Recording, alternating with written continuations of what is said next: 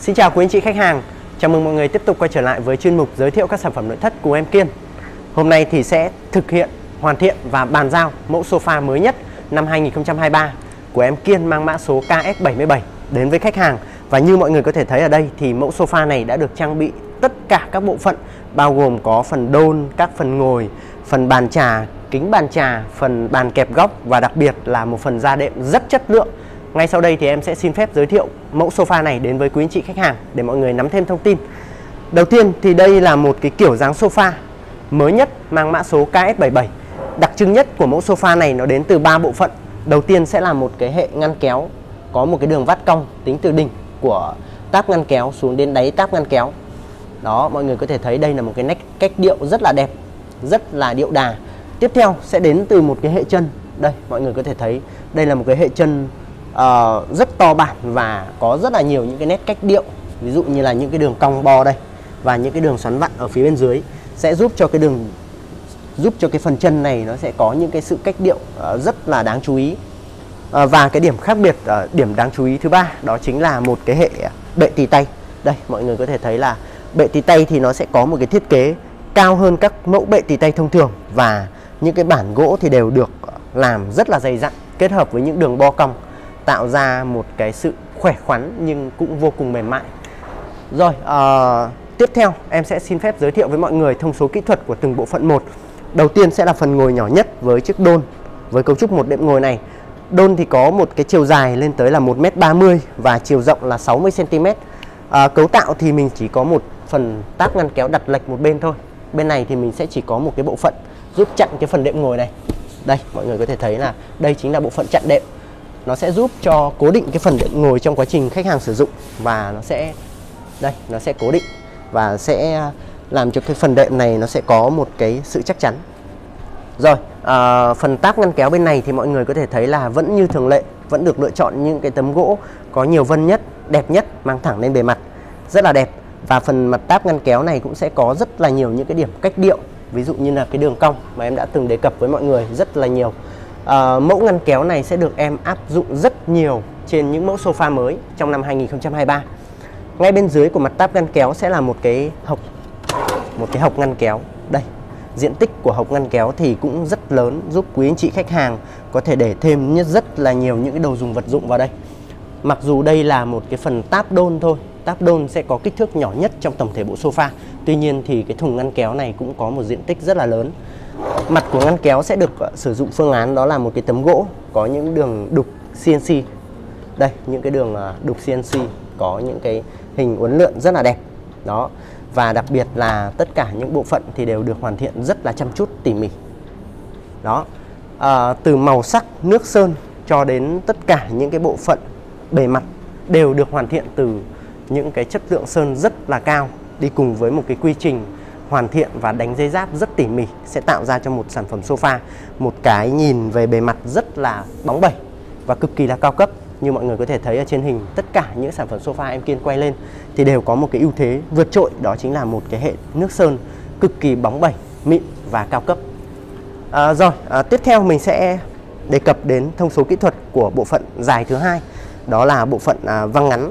Văng này thì có chiều dài lên tới là 1m90, chiều rộng là 80cm và chiều cao lên đến đỉnh của tựa lưng ở đằng sau đây là hơn 70cm. Cấu tạo thì sẽ có bệ tì tay bên này, và như thường lệ thì sẽ có rất là nhiều những cái đường vân. Đây là một cái tấm gỗ có rất là nhiều vân được chọn lựa và mang thẳng lên bề mặt. Tiếp theo sẽ là mặt táp ngăn kéo. Mặt táp ngăn kéo sẽ có kích thước lớn hơn phần đôn bên kia và cũng được trang bị rất là nhiều những cái đường vân gỗ tự nhiên rất đẹp. Cấu tạo thì nó cũng sẽ giống với cái phần táp ngăn kéo của đôn, thì có những cái đường cong bo uốn lượn. Đây cũng là ngăn kéo ở bên dưới để mọi người sử dụng trong quá trình sử dụng hàng ngày. Và mặt của ngăn kéo thì vẫn được sử dụng phương án trang trí, đó là những đường đục CNC uốn lượn rất đẹp. Giới thiệu với mọi người qua cái phần bệ của cái hệ sofa này. Bệ này thì sẽ được chạy xung quanh với một cái hệ khung có độ dày lên tới 3cm, rất là dày dặn và chắc chắn. Kết hợp với đó sẽ là một cái hệ chân chạy xung quanh của bộ sofa.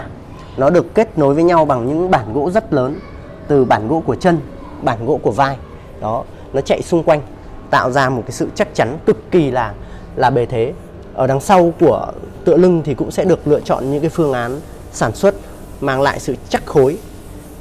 Đó, mọi người có thể cảm nhận rõ ràng được sự chắc chắn khi mà trải nghiệm bộ sofa này. Tuy là chắc chắn nhưng mà cũng sẽ đem đến những cái nét vừa khỏe khoắn vừa mềm mại, giúp cho bộ sofa rất là hài hòa khi được trang bị trong không gian phòng khách. Rồi, đến phần ngồi thứ ba sẽ là phần văng 3 đệm ngồi. Văng này có chiều dài lên tới là 2m68, chiều rộng 80cm và chiều cao vẫn là hơn 70cm. Cấu tạo thì vẫn có bệ tì tay một bên đây. Mọi người có thể thấy tư thế ngồi của em rất là thoải mái khi mọi người có thể ngồi với một cái tư thế vuông vức, giúp tạo thoải mái trong quá trình sử dụng. Kết hợp với tựa lưng, kết hợp với da đệm ngồi, kết hợp với gối ôm thì nó sẽ tạo ra cho mọi người một quá trình trải nghiệm sản phẩm rất là dễ chịu. Đó, cấu tạo thì nó sẽ lớn hơn phần văng ngắn này một chút. Và nói qua với mọi người một chút về phần da đệm được trang bị lên bên trên đi. Phần da đệm được trang bị bên trên này thì sẽ là loại da Carola được nhập khẩu. Đây là loại da rất là mềm. Đây, mọi người có thể thấy là em Kiên demo cho mọi người xem. Đây là một loại da thứ nhất là rất là mềm, thứ hai là nó sẽ chịu được độ đàn hồi rất là lớn. Đó, chất lượng của một sản phẩm da nhân tạo thì nó sẽ đến từ phần cốt nền ở bên dưới. Đây chính là một cái phần cốt nền ở bên dưới. Khi mà mình mở cái khóa cố định ra thì mình sẽ thấy được phần cốt nền ở bên dưới. Một sản phẩm da chất lượng thì sẽ được sử dụng một cái lớp nỉ nền rất là dày dặn để đảm bảo, thứ nhất là tạo một cái tấm nền vững chắc để những vật liệu tổng hợp ở bên trên nó sẽ được cố định và nó sẽ được tạo ra một cái bề mặt rất là phẳng và bóng mịn. Tiếp theo sẽ là một cái bề mặt nó giúp cho quá trình sử dụng nó sẽ chịu lực. Đây, nó sẽ chịu lực rất là tốt. Đó, và tuy là da nhân tạo thôi nhưng mà da Carola thì vẫn luôn được đánh giá rất cao về chất lượng. Tiếp theo, chất lượng sẽ đến từ phần bề mặt. Bề mặt sẽ được phủ những lớp hóa chất tổng hợp. Nó sẽ giúp cho bề mặt này nó sẽ bóng mịn và tạo một cái kiểu dáng giống như da vậy. Vì vậy nên đây là một cái sản phẩm mình gọi là da nhân tạo. Và công nghệ làm da thì nó sẽ có rất là nhiều công nghệ, từ công nghệ sản xuất dạng simili, microfiber và rất là nhiều những cái công nghệ khác mà mỗi một hãng sản xuất da họ sẽ áp dụng riêng từng cái công nghệ làm da cho hãng sản xuất của mình, tạo ra những sản phẩm da riêng biệt và đặc trưng cho từng hãng. Rồi, đó là một vài chia sẻ của em về chất lượng của da nhân tạo. Và mọi người có thấy là cái màu sắc của cái sản phẩm da này em trang bị lên mẫu sofa rất là hài hòa, rất là đẹp đúng không ạ? Nó sẽ đẹp hơn, hài hòa hơn và nó sẽ cuốn hút hơn rất là nhiều khi mà quý anh chị khách hàng trang bị bộ sofa này trong không gian phòng khách với một cái không gian sử dụng thực tế và một cái điều kiện ánh sáng rồi thì điều kiện môi trường thực tế. Rồi, chi tiết tiếp theo sẽ là một phần bàn kẹp góc có cái hình vuông là 70 cm, có những cái đường cong. Đó, những cái đường cong uốn lượn rất là đẹp, tạo ra một cái sự ăn nhập với tổng thể mẫu thiết kế của sofa. Đó, mặt của bàn kẹp góc và bàn trà thì đều được trang bị một cái tấm kính, có một cái màu, tấm kính này em Kiên gọi là tấm kính màu trà. Nó sẽ rất là hợp với cái sản phẩm sofa được sơn màu sắc gỗ óc chó. Đây là chi tiết cuối cùng, một phần bàn trà với cái kích thước chiều dài là 1m40 và chiều rộng là 80 cm. Cấu tạo thì sẽ là một phần bàn trà cũng tương đối là tinh gọn với cái thiết kế cũng hết sức là đơn giản nhưng mà cũng đem đến sự nhã nhặn và lịch sự khi 4 phần góc sẽ được bo cong, 4 phần góc bo cong và những cái phần xung quanh này sẽ được sử dụng phương án trang trí đó là những đường chỉ CNC chạy thẳng. Đó. Ngoài cái nét trang trí này thì mọi người có thể lựa chọn thêm cái nét trang trí đó là những cái đường CNC uốn lượn như là các bộ phận khác của sofa. Về công năng sử dụng thì vẫn có ngăn kéo. Đây, quý anh chị khách hàng có thể thấy là hai ngăn kéo rất lớn để mọi người để đồ. Đó, rất là lớn luôn để mọi người có thể để thêm những đồ dùng vật dụng trong quá trình sử dụng hàng ngày. Và từ mặt trong cho đến mặt ngoài của ngăn kéo thì đều được thể hiện rất là rõ quan điểm của một nhà sản xuất nội thất cao cấp khi hoàn thiện rất là tỉ mỉ, rất là gọn gàng và chỉn chu. Đó.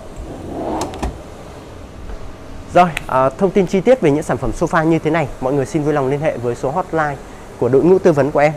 Em đã ghim trực tiếp số hotline lên màn hình để mọi người theo dõi.